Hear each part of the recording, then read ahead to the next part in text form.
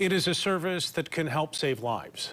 Text-to-911 launched in the city of Grand Rapids in Kent County just over 2 weeks ago. Tonight we are checking in to see how that program is working. News 8's Amanda Porter talked to the city and county agencies. All new tonight. Amanda? Text-to-911 is slowly gaining momentum in Kent County. Both the Kent County Sheriff's Office and the Grand Rapids Police Department told me they're slowly gaining more texts each day. It's like texting anyone else, but help 911, where's your emergency? is on the other end of the line. You simply open up your text message application, whichever one you prefer. You type 911 into the to field, just like you would dial, and then type your message. We prefer that you include your location first. Since the launch on December 20th, Kent County dispatchers have received on average 6 texts a day and rising. We've really seen kind of the standard, the texts from people that aren't able to make phone calls to us, as well as we started receiving some alarms via text message instead of a phone call, which has been beneficial as well.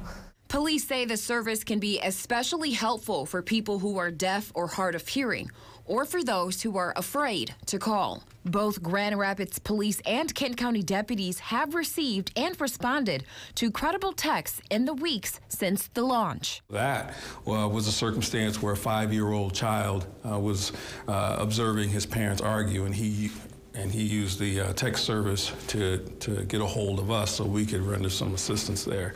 It also worked for a 49-year-old woman in Lowell Township who texted 911 on Christmas morning. She had alleged that she was assaulted and also threatened that if she called or talked to anyone that she could be harmed.